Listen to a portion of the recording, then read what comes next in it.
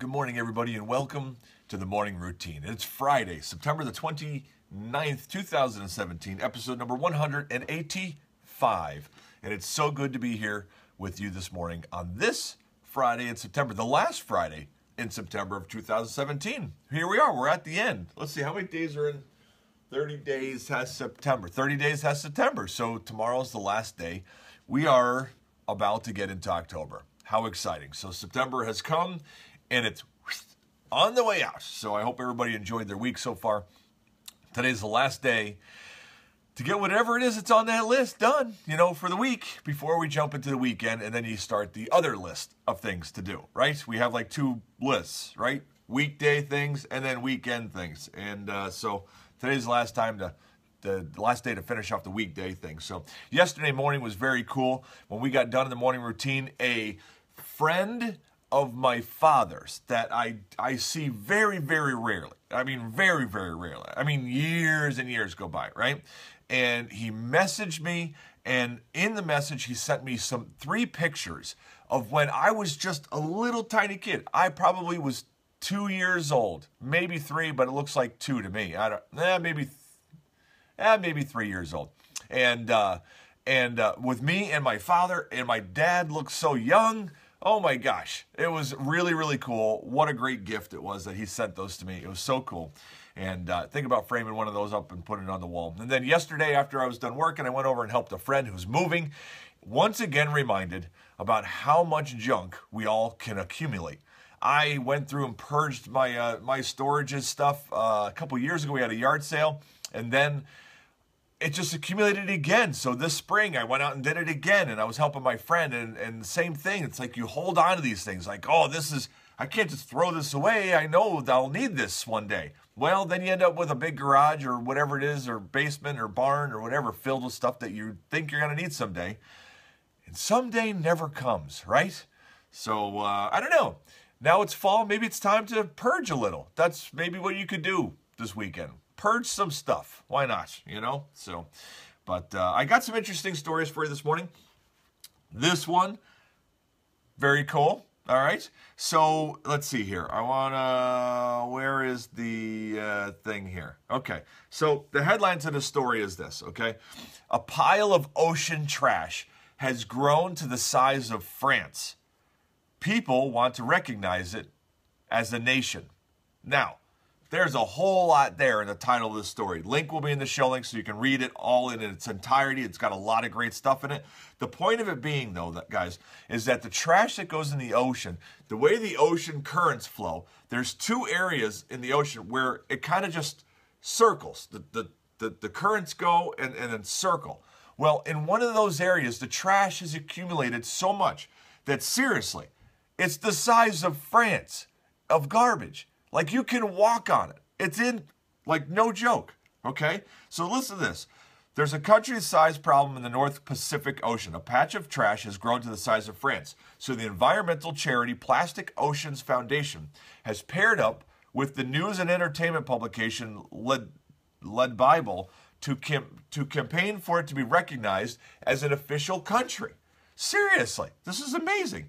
The campaign claims that under Article 1 of the 1993 Montevideo Convention on the Rights and Duties of States, a country must be able to define a territory, form a government, interact with other states, have a permanent population.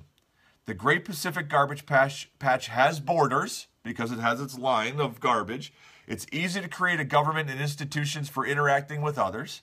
And now with former U.S. Vice President Al Gore signing up as the country's first citizen and more than 100,000 signing the petition to be granted citizenship, the campaign has submitted its application to the United Nations to be recognized as the Trash Isles, which would make them the 196th country in the world. Isn't that fascinating, guys? A pile of garbage could become a country. So whenever you're throwing garbage into the ocean, just think, you're building another country. Maybe it's a good thing. It's not. That was sarcasm. But hey, at least there's some good from it. So next story I've got here. What is this story here? I got to look at this. Oh, listen to this. So billionaires, all right? So the billionaires, super wealthy, successful people, okay? Where do they come from? Where do they come from? Of all the billionaires, the first jobs. Here we go. Are you ready? 30 of the billionaires inherit. This is of the 100 richest people in the world. Okay, here we go.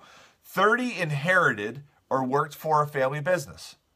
17 started their very own business. 53 of them worked for another organization. Now, out of those 53 billionaires that worked for another organization, what did they do? 10 of them were salespeople. 9 were stock traders. 5 were engineers. 5 were software developers. 4 were accountants. 4 analysts. 3 retail assistants. Retail assistants, guys. Billionaires. Retail assistants. 3 of them. 2 in construction. 2 in the military. 2 mechanics. 2 legal assistants. Legal assistants. 2 legal assistants in the billionaire club. And 2 were in the marketing. So that is where the top 100 richest people in the world come from. 30 inherited, 17 started their own business, 53 worked for other businesses, and that's the breakdown. If you want to read it again, it'll be in the show. It'll be in the show links, and you can check that out as well. So very cool.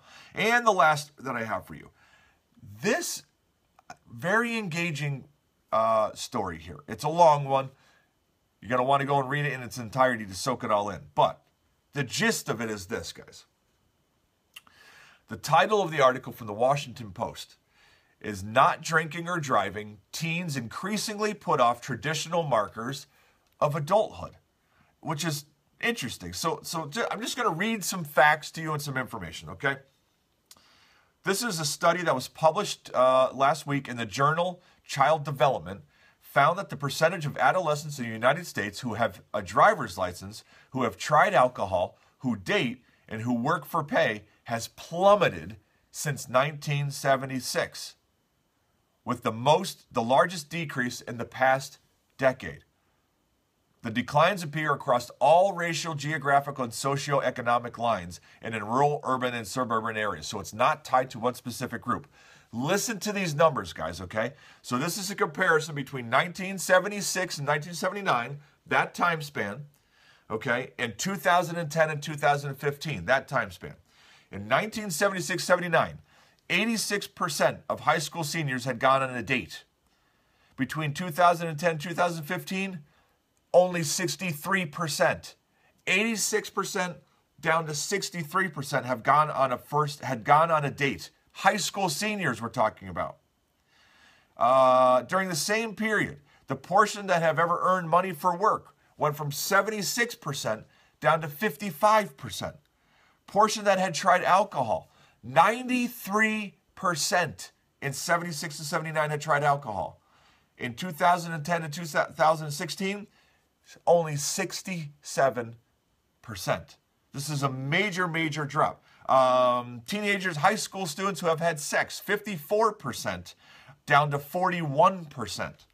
So this is a major drift. So why, right? I mean, I'm reading this. I'm like, why is this happening? I mean, it's not a faith thing. It's not the church is growing, and because, you know, if you're inside the church walls, a lot of these things, you know, we teach our kids to sustain from and to step back from and give your time to mature, and that there's the right time for different things, right? And there's laws that we respect, even if we disagree with them, things like that, right?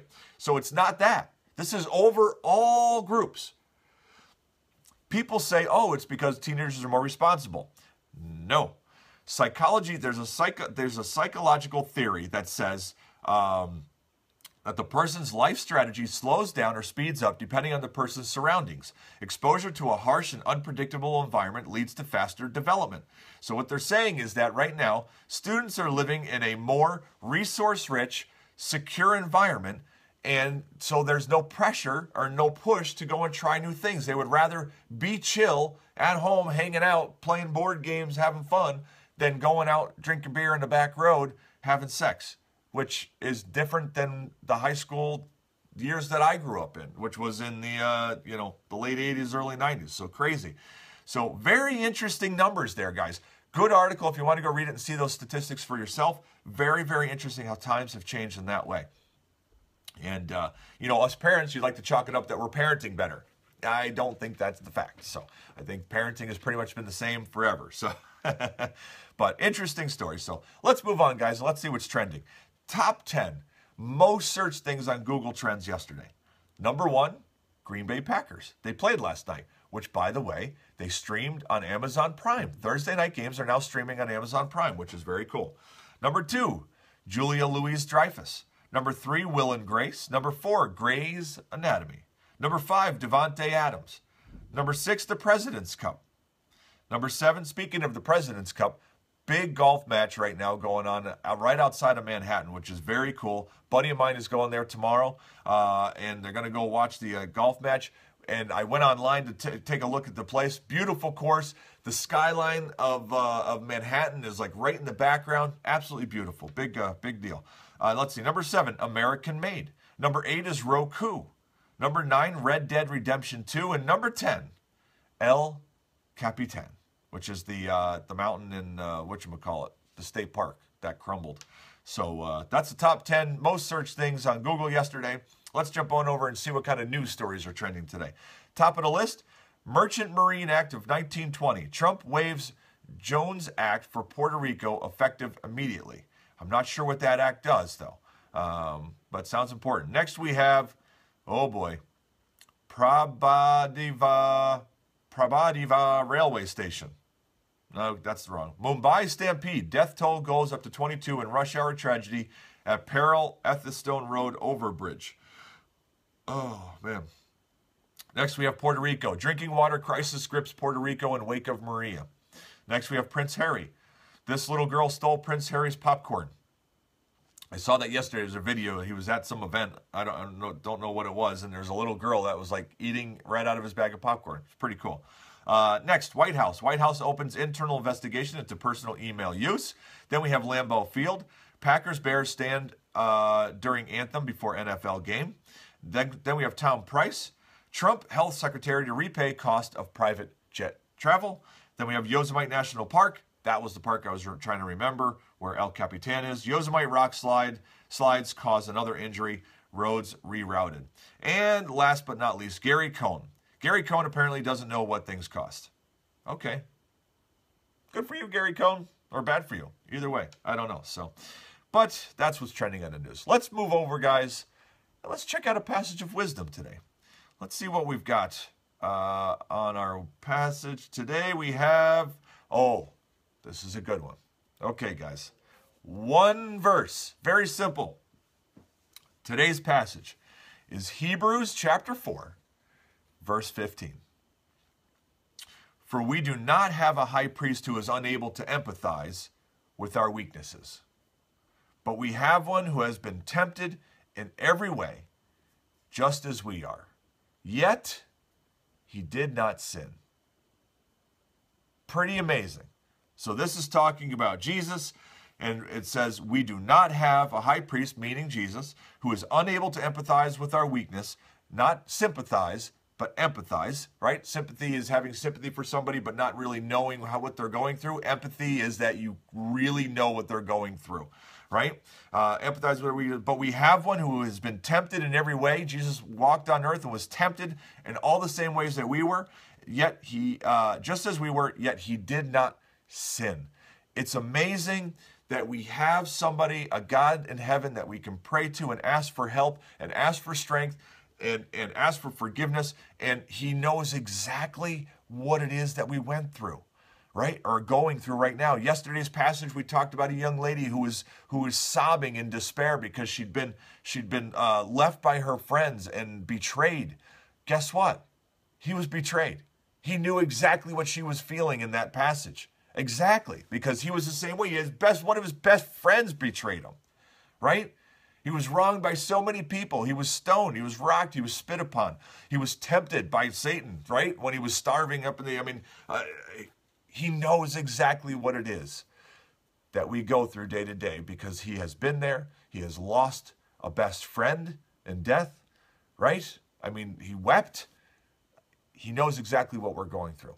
And this is the God that we have the joy of being able to turn to in the times of joy and the times of tribulation for us.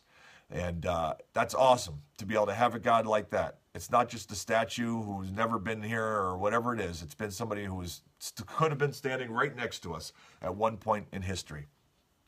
So, fantastic. All right, let's pray. And let's get this day started. Father, good morning.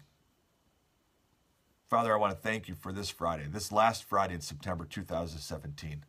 I want to thank you for this month that you've given us, a month to hug our family, to have friends and enjoy conversation, to work hard, to chase after you, to grow, to work on what our purpose is and to move forward towards it, to encourage other people, just to breathe the fresh fall air and see the gorgeous sun and mist coming off the mountains and the water, the beauty that you've created out there for us to enjoy.